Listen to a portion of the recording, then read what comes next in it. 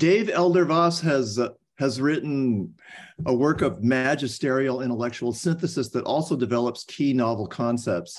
So I hesitate to trivialize it by bringing in one of the most annoying men alive. But at a few points while reading Dave's book, I found myself applying his theory to Elon Musk. Musk was in Delaware Chancery Court yesterday testifying in a lawsuit about his 2018 Tesla pay package that netted him $50 billion in personal wealth. How does Musk get to invent his value to Tesla as 50 billion, I wondered. I don't have what Dave calls a lay theory of Musk's value that puts it at 50 billion. We have other theories of value, like the orthodox economic definition of price as a market equilibrium between buyers and sellers. But Musk's was a contract negotiation in a tiny closed circle of company board members. There was no market for Musk's package. I can't imagine that 50 billion reflects the value of Musk's labor. And of course, Marxists would call his payout a travesty of the labor theory of value rather than an expression of it. I can see the collective labor of all Tesla employees creating the company's value, but that would mean a much more egalitarian division of company shares than the one that gives $50 billion worth to the chief executive. So, well, what does Mr. Musk say for himself? He testified in Delaware court that there would be no global electric car market on the current scale without Tesla pushing it relentlessly. I mean, I do love electric cars and think that Musk might be right about that. He also said that he had no hand in creating the package, implying that it expressed the professional judgment of those who best knew his direct contribution to the aggregate value of Tesla shares. Musk added that anyway, the 50 billion was so he could create SpaceX, which has incalculable social value for humankind, which is, thanks to him, on its way to Mars. So with Musk and the standard economic understanding of him, we have this situation. A genius level channeler of the creative forces of the universe, an Ayn Randian Superman whose compensation package expresses his true world historical social value, and who rightly ignores social or ethical judgments about the value of Tesla, high in a narrow product range, and of SpaceX, negative, in my view, as a real disaster for public science. So it appears that in our standard framework, there's little that people or their societies can do to get some control over this heroic discourse, not to mention control over venture capital and finance and product directions, and the economic policy that seems focused largely now on making things harder rather than easier for regular people. So we're stuck wagging our fingers from the bleachers. So enter Dave Elder-Vass, whose book gives us excellent conceptual tools for organizing this mess, and perhaps even for redesigning it into a different set of economic mechanisms. The book is also a really valuable overview of economic thought, and I have to add that his writing is extremely direct and clear and a genuine pleasure to read. Before I turn it over to Dave, let me just say a word about the Independent Social Research Foundation, which is hosting this event. Dave's is the 19th in the ISRF series of book launches of Fellows Books. We've recently published 3 issues of our bulletin on themes that emerge in Dave's book as well as in many others. The most recent issue is called On Disability. An issue just before that was Living with Crisis, and Post-Individualism was the title of the third. Fellows books really cover the waterfront, from Mike Macon-Waits on how community interventions dealt with white supremacist individualism in Burnley, to Jonathan Saha's book, Colonizing Animals, on how the colonial project decimated non-human creatures while also depending on relations with them, and on to Julia Late's The Disappearance of Lydia Harvey, about a young New Zealand woman who was sex trafficked to London in the early 1900s, where a combination of individual battling and support structures produced a surprising end to the story. And then most recently, The Limits of the Numerical, which we launched at Cambridge last month, on how to equalize relations between the quantitative fields, including the one that Dave is discussing tonight, and all the other modes in which we understand our lives. All these authors in different ways are denaturalizing the social and economic relations we take for granted so that we can imagine how to organize things differently. I share their faith in the intelligence of everyday people as we try to work with each other to rebuild our world.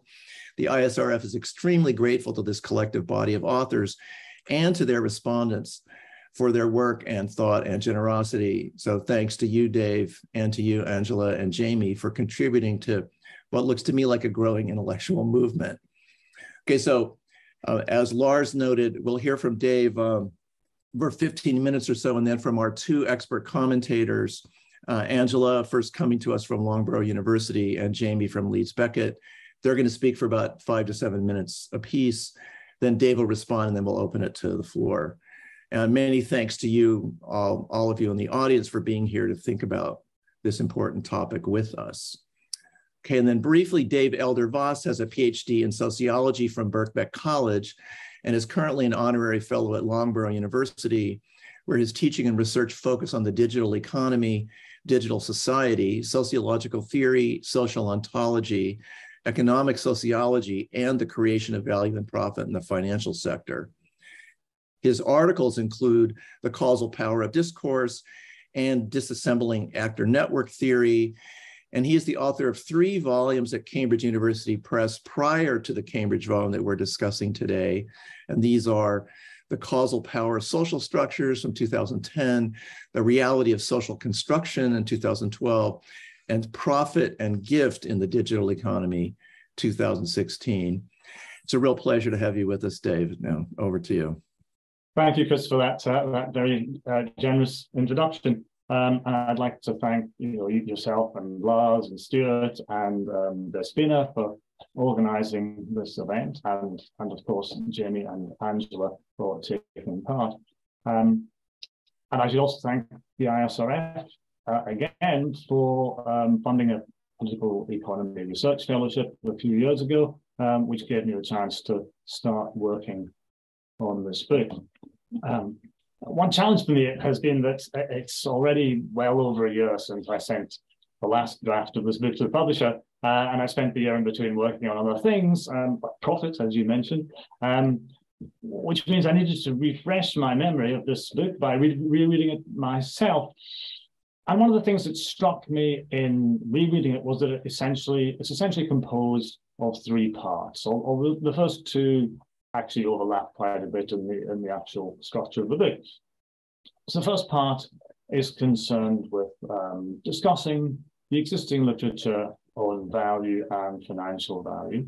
I start by kind of briefly explaining and dismissing the neoclassical and the Marxist accounts of value, and then I move on to look more kind of constructively by picking out more useful, relatively more recent work on value, including classic work by John Maynard Keynes, and almost classic, I suppose, work by Pierre Bourdieu, as well as more recent work from the economics of convention tradition, including people like André Aurion and Jens Beckert. And finally, the kind of emerging field of valuation studies. And those more recent authors and traditions then get pulled into the second part of the argument, which is elaborating my own theoretical ontological argument about the construction of value and financial value, drawing on those earlier thinkers, but then going beyond the previous literature in ways that I'll talk about a bit more in a moment. And then the third part of the book is more distinct, and that's a set of 3 chapters that look in more depth at empirical cases from the finance sector, partly in order to explore how the theoretical model applies to them, and partly to show how we can use it to explain the ways in which value is constructed or has been constructed in those areas. So they both make use of the theory, and in showing that it's useful, hopefully help to confirm whether it has worked. Today, though, I want to focus on the second part of the book, which is the more constructive part, and in particular about a couple of the ideas that it introduces, the concept of lay theories of value and asset circles. And then finally, I will say a little bit about some of the political implications of the argument for the finance sector. So let me start with lay theories of value, which helps us to get to what I think value is. the commodity economy and the economy of financial assets can only function if potential purchasers of their products believe that they have value. And value in that sense is simply what something is worth. And each individual or corporate potential purchaser or seller forms their own view of what something is worth. And that in that sense, it's quite subjective. It's not an objective fact. But despite that, value is also socially constructed because our judgments about what something is worth depend on shared beliefs about how we should make those judgments. Those shared beliefs are a kind of norm. What standards should we apply in judging the value of things? And there's a whole bunch of them, and I call them lay theories of value. Theories that we all use in everyday life to determine how we value things. And theories are used in more specialized settings like the finance sector to decide how to value things. The concept overlaps quite a bit with the idea of a valuation convention that we find in the French heterodox economics of conventions. Let me give you a very simple example. The price of something should be lower if it's damaged. That's a very simple theory of value, which many of us use when we're evaluating the value of something we might want to buy. Although obviously it interacts with other theories of value when we're deciding what something is worth. Or we can look at a more complex, but actually outdated example, which is the idea that the price of a financial option should be calculated using the Black-Scholes formula, which those of you with interest in the finance sector will be familiar with. There are many, many, many thousands of these lay theories of value. Some of them are quite general, like the damage one, and some of them are very specialized, like the Black-Scholes one. And my argument is that the social actors that I call value entrepreneurs constantly seek to persuade us to adopt particular theories of value and apply them to particular items, often the ones that they're trying to sell. So there's a kind of politics of valuation dominated by actors with the discursive power to influence what we think about these questions, such as advertisers, marketing departments, and media operators. And perhaps the most obvious one, all these value entrepreneurs are the people who are devoted to talking up the value of luxury goods like Rolex watches. There are some other examples on the slide, but I don't really have time to go into them all. Because I want to move on and say that very similar processes are at work in the finance sector, which is the main focus of the second half of the book. The question there is, why do investors pay the prices that they do for particular financial assets, shares in particular companies, or mortgage-backed securities, or cryptocurrencies, or the three that I look at specifically? And the answer is not that they base those valuations on solid evidence of future earning streams, as conventional financial economics suggests, because there is no such solid evidence except for a small minority of assets like government bonds. No, instead, they too are persuaded by value entrepreneurs to adopt particular theories of value and use them to value particular financial assets. So, for example, during the internet bubble at the turn of the century, many investors were persuaded to value internet firms on the basis of how many visitors they could attract to their websites. That was a valuation convention or a lay theory of value that collapsed rather spectacularly when the internet bubble burst in 2001. Now, so the lay theories of value was the first of the concepts I wanted to talk to you about. The second one is the idea of asset circles, which comes into the story when we start to look at financial assets. And the core of the argument here is that the value of financial assets depends on there being groups of people who are persuaded by the relevant lay theories of value that the asset class concerned is worth investing in. There's no asset unless you can sell it, and there's no possibility of selling it unless there are people who are interested in buying it. I call these groups of people asset circles, and every asset must have such a group, and the success of the asset, the capacity of the financial value entrepreneur to drive up its price, amongst other things, depends on the size of that asset circle. So financial value entrepreneurs, as well as advocating particular areas of financial value, must also work to build up the asset circles for the assets they are peddling. Something that takes us way outside the scope of neoclassical economics, incidentally. And the later chapters of the book trace that process for three very different types of asset. Venture capital-backed shares, which I'll talk about for more in a moment, the cryptocurrency Bitcoin, and structured subprime securities, which were behind the financial crash in 2008. So I'm only going to touch on one of those, given the time issues. So let me say a little bit about the venture capital. Venture capitalists make money by taking investments from institutions like pension funds, sovereign wealth funds, wealthy individuals, and then using that money to buy stakes in a portfolio of small private companies. They then try to grow those companies and then sell on their stake in the company at a profit.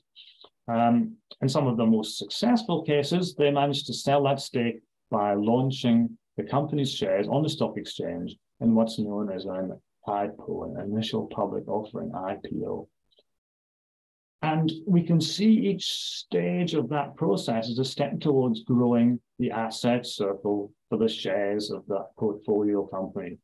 At the first stage, the company itself pitches to the venture capitalist, and they offer a value narrative in the form of a business plan to try and persuade the VC that it's worth buying into their company.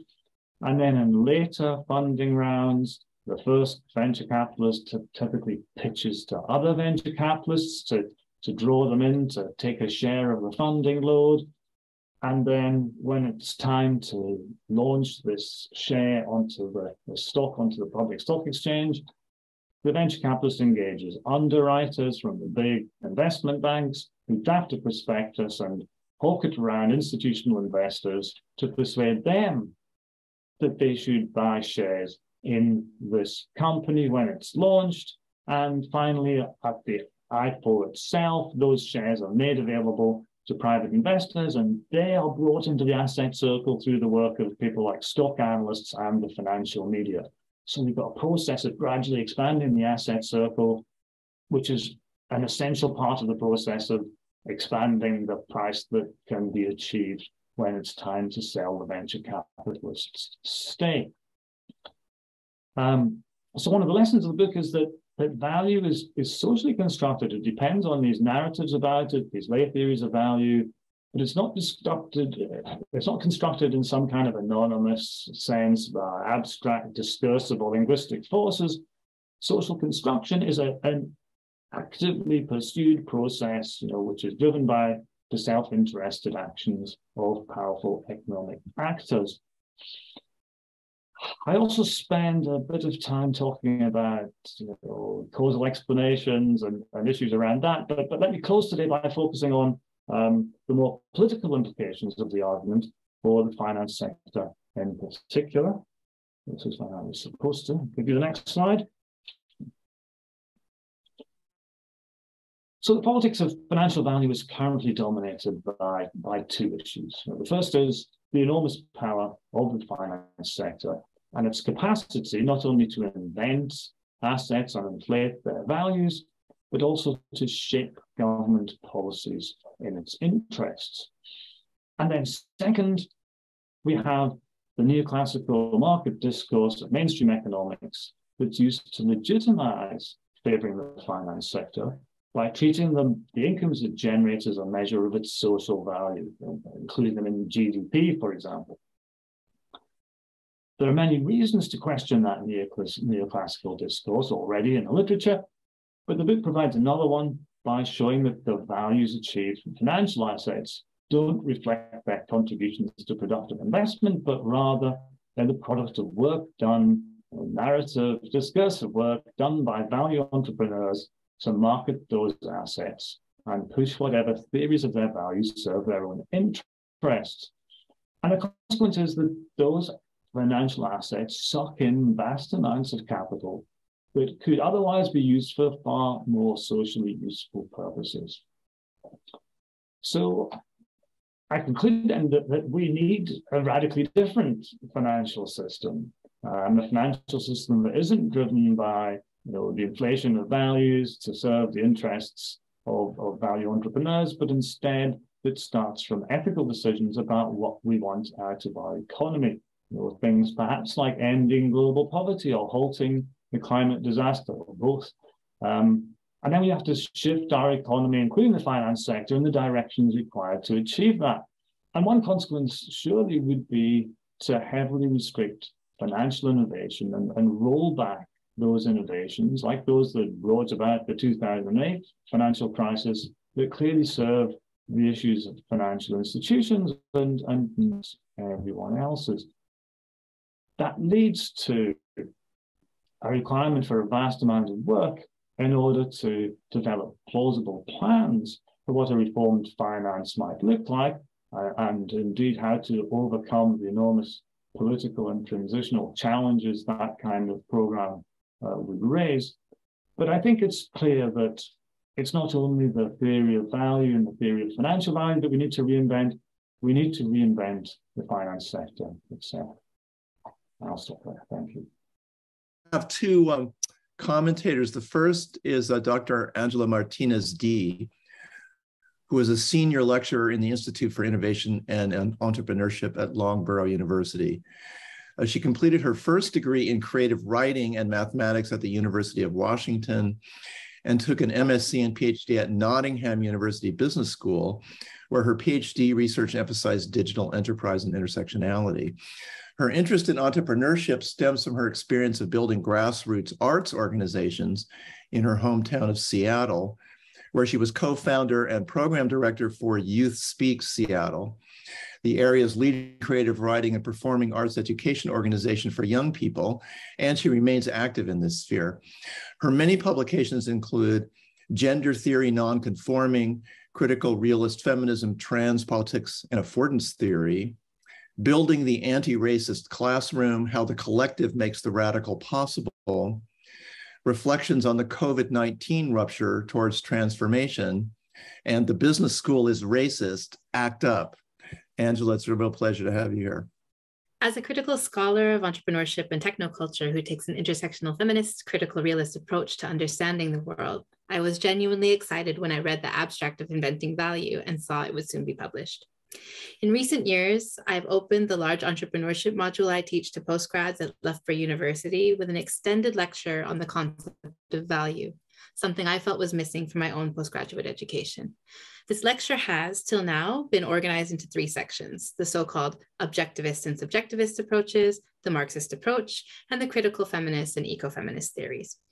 Inventing Value was precisely the book I didn't know I needed in order to cast a critical, parenthetical, realist eye on much of this body of literature, reorganize my understanding of these theories into the marginalist and Marxist perspectives, and to bring into the classroom a more ontologically sound, sociologically informed notion of how societies construct values through intersubjective cultures and conventions of valuation. Dave's extension in this book of his previously theorized concept of norm circles, which I love and use all the time, to the notions of monetary and asset circles is characteristically clear, logical, and convincing, as well as it is novel. His synthesis and critique of economic perspectives on value, dominant for nearly 200 years, as well as key elements of more contemporary pragmatist literature, constitutes an important and timely conceptual advancement and a much-needed challenge to the mythos of rationality that dominates discussions of economic activity. And yet, however, he's very humble about it. The stripping back of pervasive myths around the topics of value, money, and assets is, I think, one of the great strengths of this work. It may be no surprise that I'm particularly enthusiastic about Dave's introduction of the notion of the value entrepreneur, or the individuals and groups whose objective it is to persuade others of a specific asset's value. I am equally buoyed by the links he makes between this process and concentrations of power and resources, a component that is so often missing from scholarship on the world of business and management. In this way, the first half of Inventing Value offers some core concepts and connections with which to explore the notion of value in the contemporary digital economy. He generously models this for us in the second half, where he applies these concepts to venture capital, unicorn companies, and Bitcoin, all of which are favorite topics for my entrepreneurship students, as well as to subprime securities, a case which usefully illuminates some of the dynamics of the 21st century macroeconomy.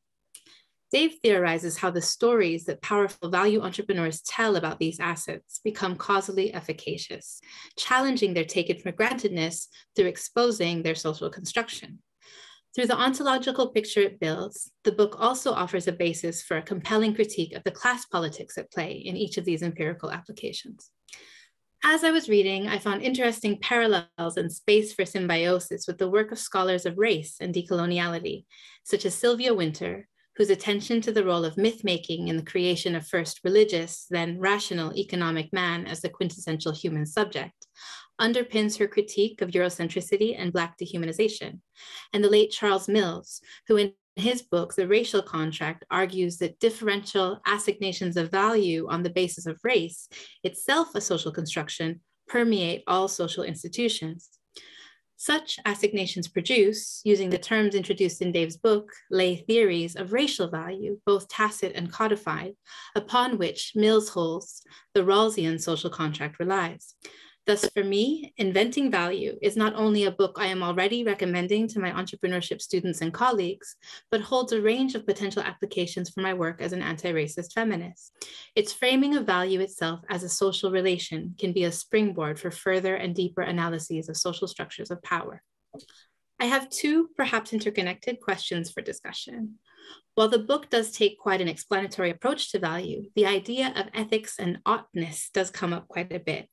So I'm keen to hear Dave's thinking on what ought to be the case on a couple of things. First, I want to bring in the ecofeminist stance that earthly resources that sustain life on the planet, like clean air and clean water, have inherent value, and to ask Dave to consider this position in light of the book's arguments. Dave, you assert that the value of a thing is the price it ought to exchange at, with the caveat that this is, of course, subjective. But should a thing's relevance to sustaining life on Earth have any bearing on the price it ought to exchange at? To be clear, I'm not asking you to solve the diamond water paradox in a new way. I'm just curious to hear your reflections. And then my second question stems from your discussion of Mazzucato's work. Through her argument that we should be aiming to maximize social benefit with the economic choices we make, she centers the importance of ethical questions in steering our economic decisions. So when it comes to making those decisions, I'd like to ask how you think we ought to evaluate the range of potential actions we could take. Finally, I would just like to congratulate and thank you, Dave, for writing this book, which I know I will come back to again and again. Thank you, Angela. That was great. Next is Jamie Morgan, who is a professor of economics at Leeds Beckett University, where he lectures in the subject area of economics, analytics, and international business. He teaches and publishes in the fields of economics, political economy, philosophy, sociology, and international politics. Jamie co-edits a leading heterodox economics journal, the Real World Economics Review, with Edward Fulbrook, and is the former coordinator of the Association for Heterodox Economists. His recent edited books include The Inequality Crisis in 2020, Post-Neoliberal Economics 2021, and Economics and Climate Emergency in 2022. Recent articles include Electric Vehicles, the Future We Made and the Problem of Unmaking It, Teaching Climate Complacency, Mainstream Economics Textbooks and the Need for Transformation in Economics Education, Systemic Stablecoin and the Defense Case for Central Bank Digital Currency, a critique of the Bank of England's framing, and Will We Work in 21st Century Capitalism, a critique of the Fourth Industrial Revolution literature. Jamie, many thanks for being here. Well, I don't have questions that are quite as good as the ones that you just got, unfortunately. Okay, I've known Dave for a long time, and I would imagine this is probably his best book of all the ones he's produced so far. It's exactly as Chris described it, particularly chapters 4 and 5. They're very good. in terms of talking about it now, though, I mean, it's hard to know how to approach this in the sense that you've only got like 5 or 6 minutes to talk about a book that nobody who's listening to this will have read yet, because the whole point of this is a book launch.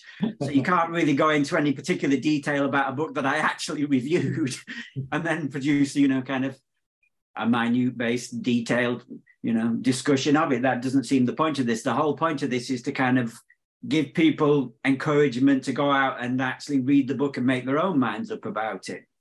But so on that basis, possibly the best thing to do is to ask Dave to answer 2 questions. The first one I've just put directly into the chat. The short version of that is essentially, what would the longer version of this book look like? Right, now, that sounds like a banal question, but it's not particularly banal when you think about the way in which, say, chapter 2, so that's page 18 to 41, so roughly 20 pages or so. And as Chris pointed out earlier, this disposes of labour theory of value, mainstream economic price formation, and also the quite influential work subsequent to any of those kind of things by Mazzucato on, you know, on wealth creation and wealth extraction and similar ideas. So all of that is disposed of quite quickly and concisely in a kind of summary version, because, you know, that's not the kind of focus of Dave's work. Dave's much more interested in things which develop on from his own kind of work in social ontology, looking at issues in terms of an agent structure process, in terms of looking at the world in terms of social causation, and then his own kind of concept of norm circles, in this case applied to the finance sector in terms of asset circles, asset complexes, and then entrepreneurs of valuation and those kind of things. Yeah. So he's kind of taken his own work and developed on from it using a kind of broad range of relevant literature for that, which comes from particular areas that look in terms of anthropology and other things about conventions of value and all of those. It's quite a different way of looking, a very interesting one, because you don't really get that kind of thing done in economics usually. And, you know, and as Angela said, it's not the kind of thing you read much about these kind of things. So, you know, very worth reading for those kind of reasons. But equally, you know, you dispose of a massive work very, very quickly based on what, for all purposes, is quite a concise argument about them.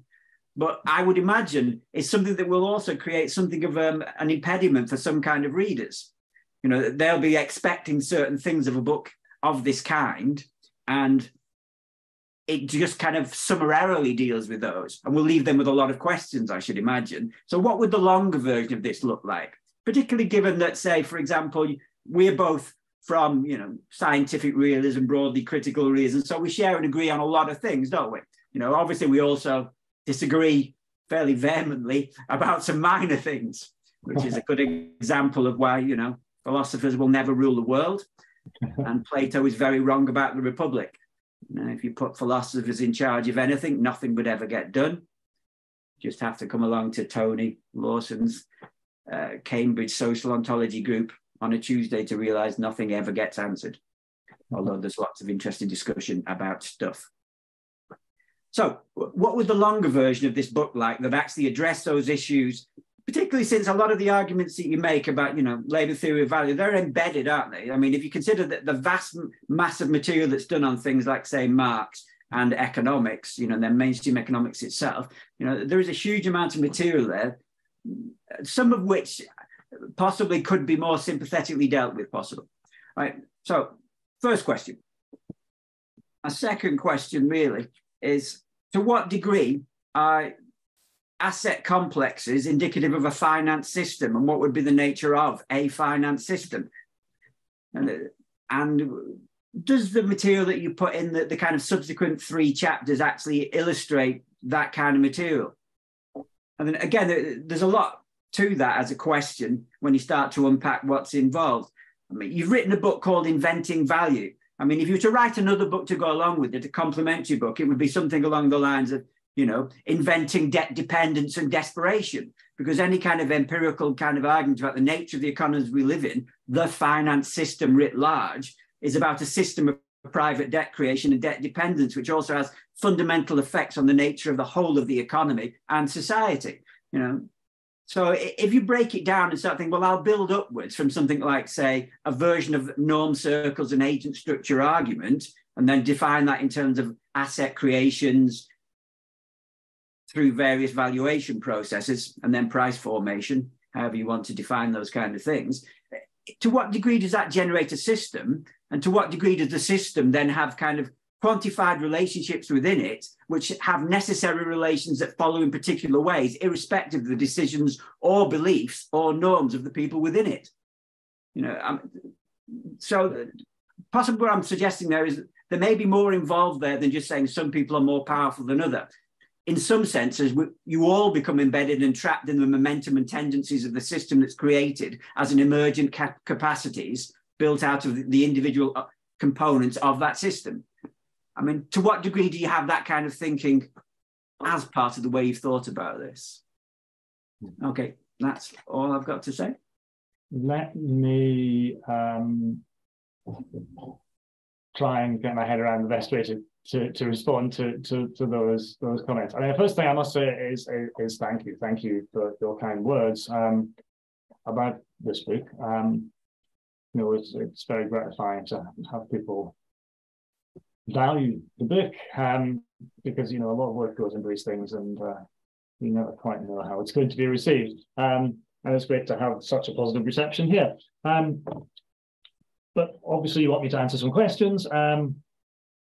And there's several quite big, complicated questions there. I don't want to kind of monopolize the discussion, so maybe I'll be a little bit selective about how I pick off bits to say something about.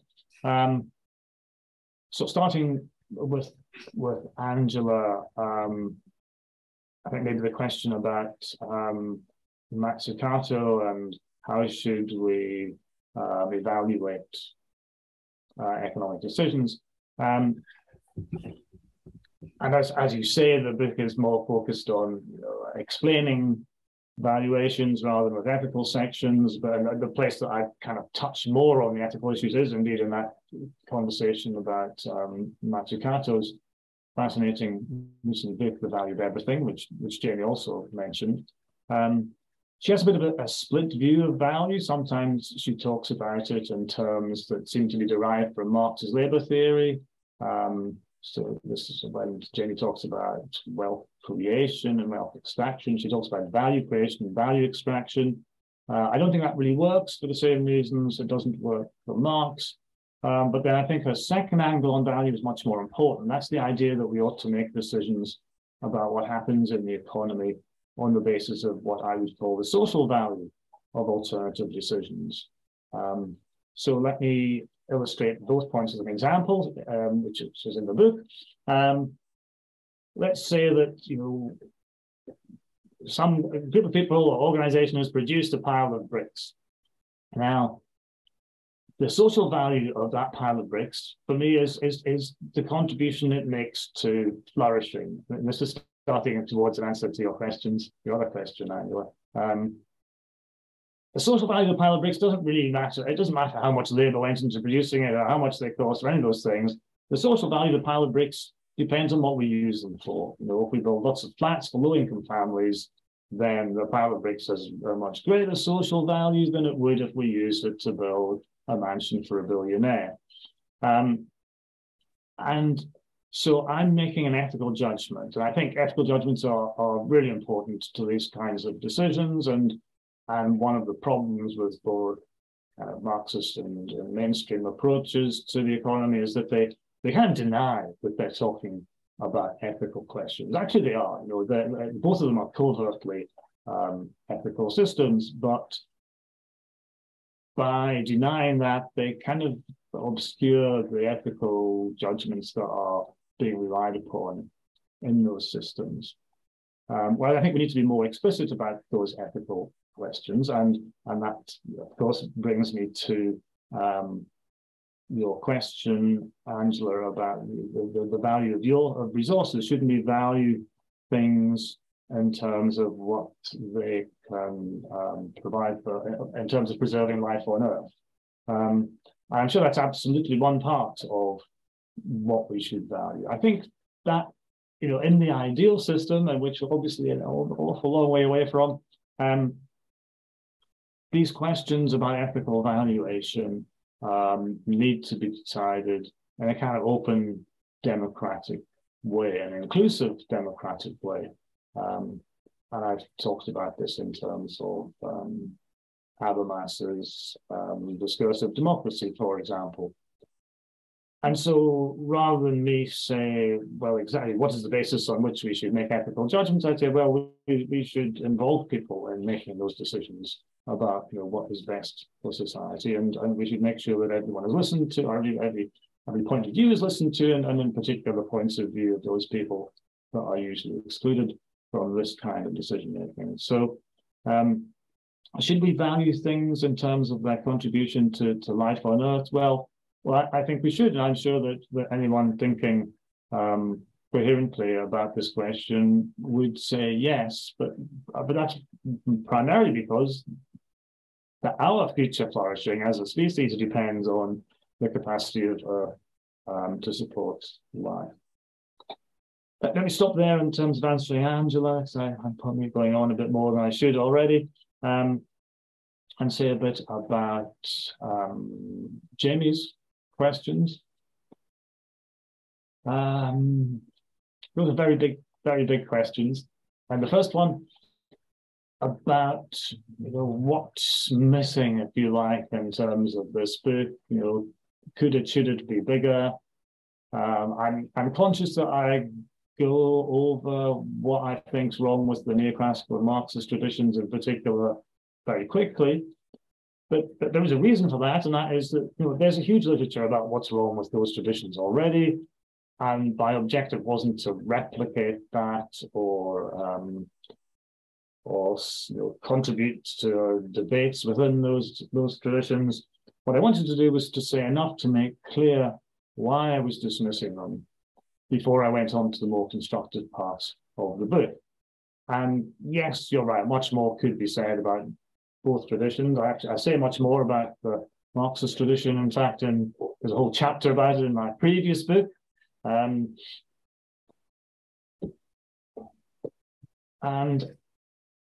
so, yes, there could be more to be said. What would the 600-word page look like? I mean, it would look less readable, I think, is the answer. I hate long books. I mean, I know that it's you know, 600-page books arguably have more substance in them than 200 and whatever pages this is. But does anybody ever read them? Okay, Jamie, I know you probably do. But most of us, I think, struggle to get through something like that.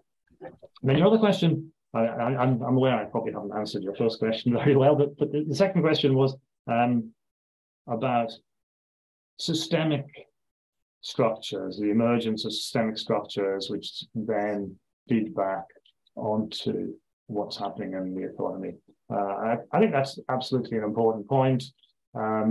It's certainly coherent with the kind of approach I have, but I haven't paid a lot of attention to that specific issue here. I think there's much more to be said about it. You're right, and I agree with your desire to have more said, but it's not really a focus of this particular bit. Tom Lyons is asked the following. Dave says, financial institutions use their economic, political, and discursive power to inflate the value of financial assets. I have no doubt that is true. It has long seemed to me to be self-evident that all market values are determined by the relative degrees of market power of a market's participants, and that conventional value theories are merely a set of devices to obscure this. Any thoughts on this? Yeah, I'm very sympathetic to the power part of that equation. I'm less sympathetic to the market part of it. I mean, it's not something I've written much about, but I think the concept of a market is very overrated. I think that market talk, and this is another, an example of discursive power, isn't it? The market talk is absolutely pervasive in talk about the economy. And the consequence of that is that there's a kind of presumption that the neoclassical logic of the market applies to what's happening in the economy. But I don't think that most of the economy works very much like the neoclassical model of the market. And I think that is obscured by this predominance of market talk in discussion of the economy. So power, absolutely, the outcomes in commodity transactions depend a lot on relative power. And one of the things that I've tried to do in the book is to look at how discursive power in particular has a significant influence on the outcome of these commodity transactions. And certainly I talk a little bit about other kinds of power and how those have an effect. I just wouldn't phrase it quite as market power. Thank you, Dave. Next question is from Ifoma Dan Ogosi. Are there other forms of value we can observe in communities? For example, individuals and communities feeling valued for being entrusted with money to deliver interventions?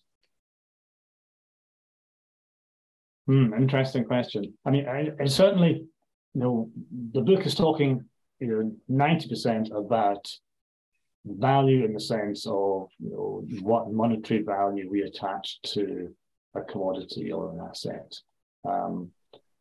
But that doesn't mean that other kinds of value aren't important. It's just that's not the focus of the work. And there are many other kinds of value. There's, I spoke a little bit about ethics and social value. There's aesthetic value. There's just numerical values. Value means a lot of different things, and many of those other kinds of value are equally important, maybe even more important in some ways. And so the particular variety you're talking about is people feeling valued. That's absolutely important to human flourishing. I'm not quite sure what the kind of sorts of cases are that are lying behind your question, though. So it's difficult for me to say anymore. Dave, I think your answer is yes to Ifoma. Okay. Yes. Well, because you have this concept of asset circles that could theoretically be used to valorize non-commercial assets, right? And this is a lot of ISRF fellows have been working on community organizations and the way they basically had to replace the state in the providing a whole bunch of services. And then the way that the community, although it's a struggle, ends up valuing that and allowing the mutual valuation to support the work. Okay, that's great. And by the way, I think your work can really apply in a lot of different directions, right? And that reminds me of one thing I should have said earlier, which is that I loved Angela's suggestion that this could be expanded into other areas, and we could talk about lay theories of racial value, for example, which I think is another example of that, thinking a bit more widely with these tools. Angela, do you want to comment on that? You don't have to. Just that I could just see how you could get more specific with different kind of facets or phenomena, and that the tools could be applied in a lot of different directions. Very obviously for me, I wanted to think about what happens when humans are differentially valued. That's kind of where I ended up and how I got to that point. So but also, Chris, you had some interesting applications to the case of Twitter and Elon, and so I could really see how there's a lot of ability to transfer some of these concepts to. Thank you. Next question is from Emanuele Lobina.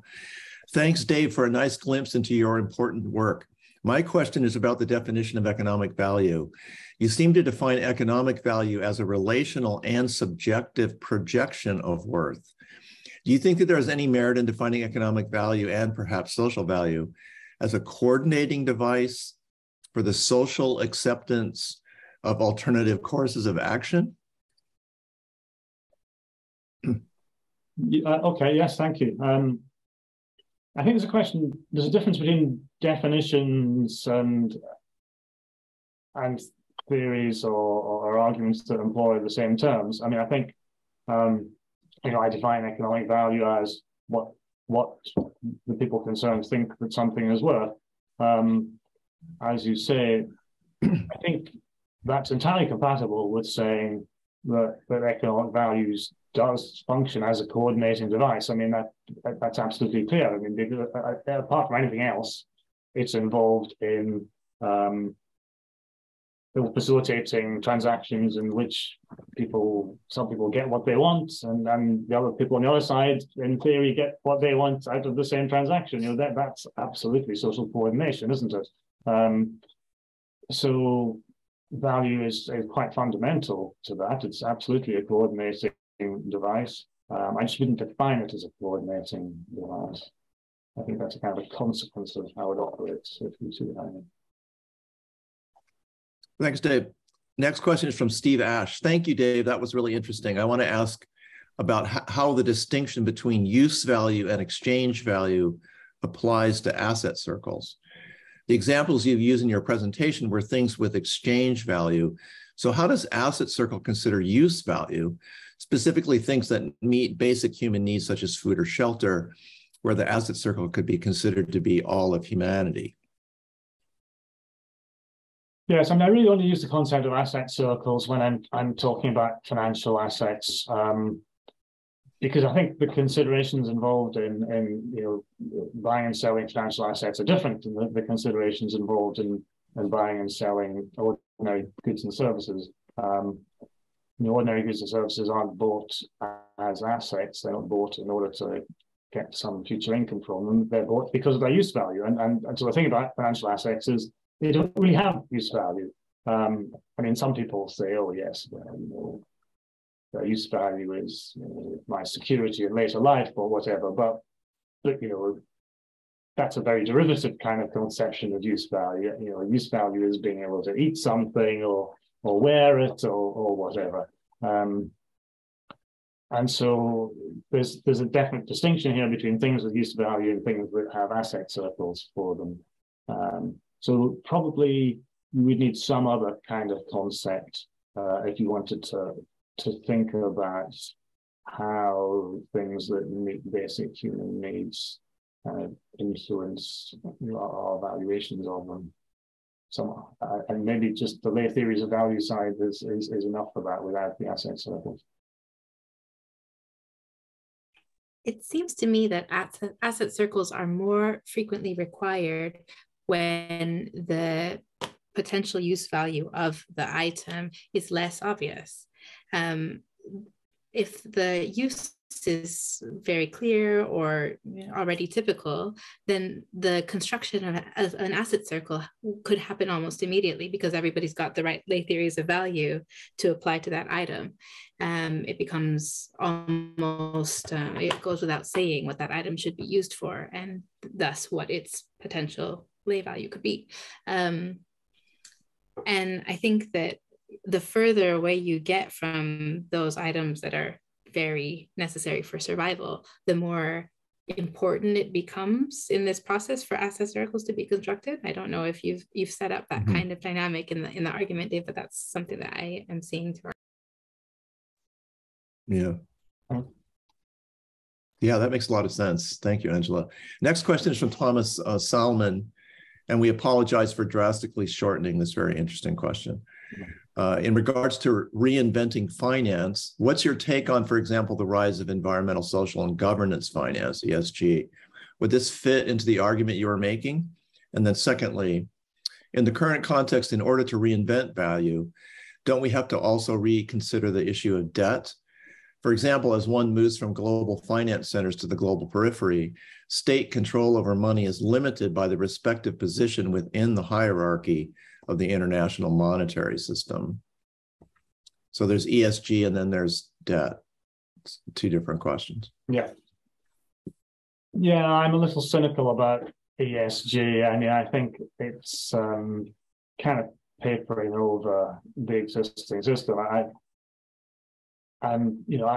obviously it's a good thing if firms are encouraged to do things that are better for the environment and have a bit more social responsibility. But I don't see it as a fundamental reform of finance.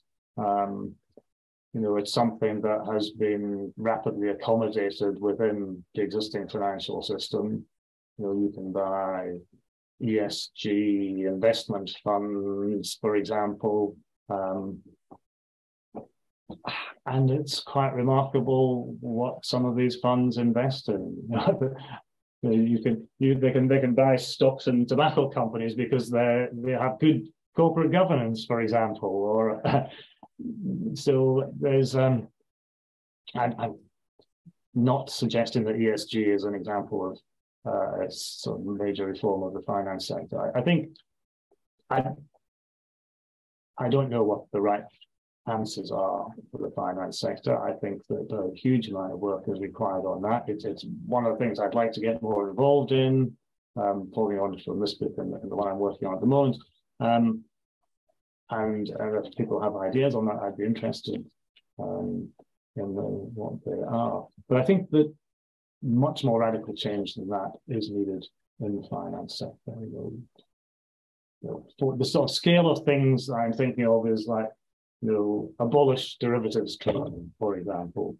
I don't know if that's entirely feasible, but I think it might be quite a major step forward in terms of, eliminating a socially useless element of the finance sector, which skims off money from the rest of us. Well, you're further whetting our appetite with these answers, Dave. Here's the next question. It's from Lee Caldwell. Do you believe that in the majority of cases, at least, there is a ground truth about value, which is either manipulated or suspended by the entrepreneurs you describe? Or is it your position that there is rarely any true value and everything is emergent or created? Of course, there are clearly things like NFTs with no underlying objective value, but putting those special cases aside, what would you say about other sort of more normal objects and services? Yeah, good question. And I think this one I can answer is the opposite of the other one. No. I don't think there's any ground truth about value, at least not in the sense of monetary, well, probably not in any sense actually, but in the sense of monetary value. Money itself is a social construction, and there's no ground truth about what is worth in terms of money. It's entirely a product of a long, complicated social process, and in that social process, many different causal factors interact, including questions of what theories of value the participants have adopted and how they apply them to that particular object. And there's no kind of natural point where those processes should end up. They end up where they end up, and there's a causal story behind that. There's no ground truth about it. Yeah, I mean, one of the things I liked about your argument is tying social construction to complex causal sources of value. So we can, over a period of time, identify sources of value, and in a way, there's kind of a moving ground truth, but it isn't inherent in the object, and it's enormously complex to actually calculate all that out, and then it's mixed in with the ethical arguments that you seem to see are as primary or prior, as something that we should have serious reflection on as part of the valuation process, and not just looking at the judgments of asset circles that are clearly created for a kind of a self-interested project. So anyway, I don't know. I think that the longer arc of the book helps clarify what your positions are on that. Sorry, I'm very engaged in this. Okay, anonymous attendee, what is the relevance of your ethical approach to value entrepreneurs in relation to a sociology of crime, the study, if it were to exist, of collusion and corruption? In other words, where is the place of value entrepreneurship in a reformed economy and society? And I guess in relation to crime in particular. Interesting question. I was just saying, yeah. I mean, crime is socially constructed as well, isn't it? So, it's, does the collusion of two value entrepreneurs in progressing a particular agenda count as crime or not? Well, that depends on what the law says. And the law, of course, is something which is heavily influenced by the sorts of people who become value entrepreneurs because of the political influence that they have. So marking something as crime is a part of a particular set of social structures.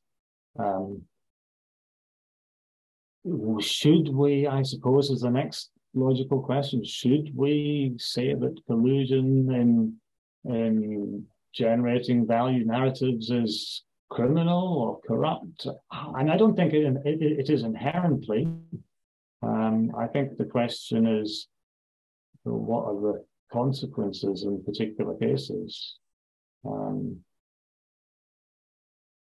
I think there will probably always be value entrepreneurship. There will always be people trying to persuade us that this is how we should value something. And maybe sometimes when they're trying to do that, the arguments they're making are perfectly reasonable. Like, you should pay less for something if it's damaged. That's not a horrible theory of value. It's quite a sort of sensible theory of value. And I'm sure there are plenty of other sensible theories of value. So I don't think value entrepreneurship as such is a problem. It's a question of how it gets used in some cases. We can't hear you, Chris. Our next question is from Jack Newman. Do you think we need to start placing a financial value on a wider range of things? Nature, ecosystems, unpaid care, social infrastructure, and so on. This might mean that when politicians focus on GDP growth, they will take these things into account, or should we instead push back against the financialization of these social goods altogether? That's a great question. Yes and yes. I kind of agree with both horns of the dilemma, if I'm allowed to do that. Yes, I mean, one of the themes of my previous book, when I waved at you earlier, here we are, is that there are enormously important parts of the economy that don't operate on the basis of commodity value. And those parts of the economy need to be treated as economic, and given the kind of, treated in policy terms as being as desirable as the things that are already counted as economic at the moment, the things that earn money from selling things. So bringing those things into our understanding of something like GDP is absolutely desirable, but if we can do that without attaching financial values to them, which it seems quite a contradiction, then that would be far better, because the thing that's valuable about unpaid care, for example, is not that it could be paid at £15 an hour. That's not what matters about it. What matters about it is the contribution it makes to a person's flourishing. And so I'm very reluctant to say we should attach financial values to those sorts of things. We should find ways of valuing them and value them, in policy terms without necessarily putting monetary value on them. That would be my preferred way forward. Although, if you want to know how to do that, then I'll have to pass that question on to someone else. Great, thanks, Dave. Ali Caldwell is back. Here's the question. If there are value entrepreneurs who are trying to increase the value of an asset, it seems likely that there would be others who want to reduce it. Who wins? Is it just the loudest or the biggest number, the biggest number of Twitter followers, for example, who gets to dictate the answer, or does the debate between long and short entrepreneurs help to drive the resulting value to some kind of more accurate consensus? Yeah, it was another really interesting question. I sort of have trouble with the more accurate consensus part of this, but I think that the idea that there are people with conflicting approaches is absolutely part of the story. I mean, one of the things that I do in the chapter about Bitcoin is I talk about the fact that there's this whole series of discourses that's been developed by the Bitcoin community, which attempt to justify placing a higher value on Bitcoin. But alongside that, there's a whole other series of discourses about Bitcoin that have been developed by critics of Bitcoin, which are designed to undermine the idea that Bitcoin has value. So, you have Joseph Stiglitz, I think, actually said that Bitcoin has no intrinsic value. And of course it doesn't, but then neither do the shares of Apple. It seems to be quite blinkered about that. I'm not trying to make the case for Bitcoin in particular, but just the point that there are, in many spaces, and that's one of the really striking examples, people who are advancing theories that are intended to raise the value of something, and at the same time, people are advancing theories that are intended to lower the value of something or deny the value of something altogether. And the outcome of that is the result of a very long, complicated causal process. Probably the route that passes through is primarily the asset circle route. So what is the consequence of these sets of discourses in terms of how many people actually think that it would be a good idea to buy Bitcoin? And that's a process where the people shouting no intrinsic value, they might persuade a lot of potential investors not to buy Bitcoin, but there might still be all these other investors over here who decide to invest in it anyway because they're persuaded by other discourses of Bitcoin's value. So the question is not who's loudest or the biggest number. The question is how many people are persuaded, or how many investors with how much investable funds at their disposal are persuaded to join the asset circle. Yeah, we can't hear you again, Chris.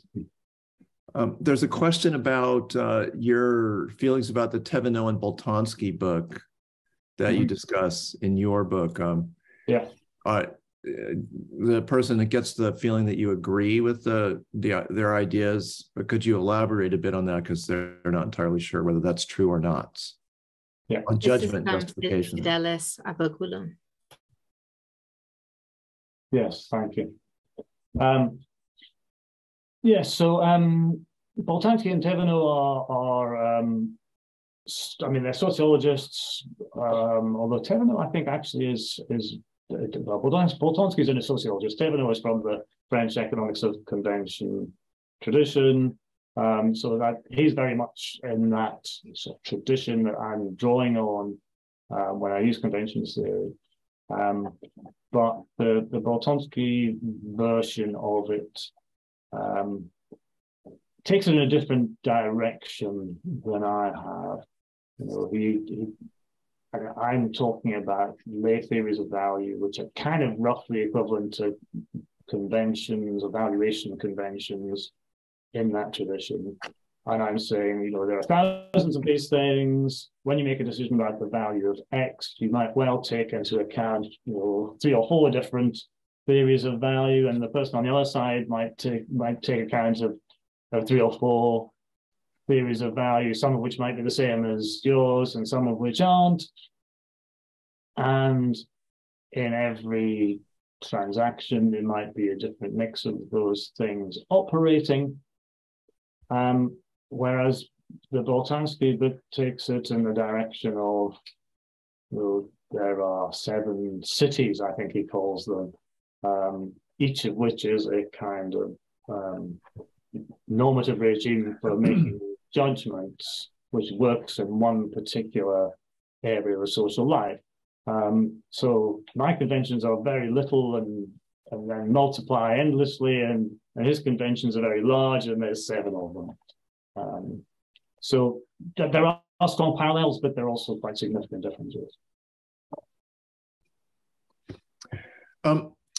Dave, I have a question about public uptake. You know, in a later comment, IFOMA came back with a comment about participatory budgeting, and I have some experience of doing planning and budget in my university in California, where it was extremely difficult to get my colleagues to be interested in this. I mean, I think it's a vital and fascinating thing to study the spreadsheets of how universities misallocate their resources in unfair ways. I am in a tiny minority of very well-educated people are interested in this. So I'm asking this question myself as well as to you. I don't really want to just put you on the spot, but how do we make, in addition to writing very clear, accessible books like yours, people more interested in kind of a struggle over valuation, you know, where the autumn statement responds to a legitimation crisis in the government's relationship to the markets. And so they have to do austerity and, you know, reduce state debt over a period of years, et cetera, in the traditional way. How do we get involved in countering that in a way that doesn't make people just feel hopeless? Is there anything that, you know, starting in communities, is there some other kind of discourse? What do we do? That's a great question, and the only answer I could give you would be, you know, get involved with political campaigning. I mean, I think get involved in your planning and budget council. I must have said that 100,000 times. Yeah, I think one of the big issues for me is that it's all very well for us as academics to write critiques of how the world is working, but what is the kind of possibility of there being some kind of transmission belt from that critique to actually making a change? And that is a massive problem, and it's a massive problem partly because you know, progressive political forces are so weak at the moment, and you know, the problem of that conveyor belt from critique to useful action can only pass through those progressive political forces, and you know, so it's a much bigger problem than, you know, what is valued. Yeah, you know, actually, as you were talking, I just remembered something that's happened here in the UK in the last few months that really does give me hope, which is the railway unions' public explanations of why they're striking, which I've found incredibly succinct and powerful. You know, there's the union leader, whose name I'm blocking at the moment, who's been on a lot of television, but I've heard the other people, sort of the vice presidents, on various podcasts and radio shows, where they really nail the way that British Rail, for example, has become responsible for dividends and other payments out to investors that can no longer be used, therefore, for either investing in the rail structure or in paying their employees. And they just say it in one sentence and add 2 more things, and it's quite vivid. So it does feel like you're part of the process of, you know, public education, where we may be making some progress towards understanding the limits of the system we've been in for such a long time. This is why I made that point, that the dominant theories of value that we've been working with are hundreds of years old. Yeah. And the time, you know, has more than come to reevaluate how we think about these systems. Yeah, you're so right. And you're very patient about it too. I mean, it's just completely exasperating. All right, well, let me just thank the 4 of you for participating in this conversation, and to the audience for asking such great questions. Dave, for writing it. And let me just say how sorry I am that we're not about to just walk together to next door for a reception and then head off to dinner so we can continue this live. We'll try to do that next time. Thank you again, everybody, and we'll see you next time.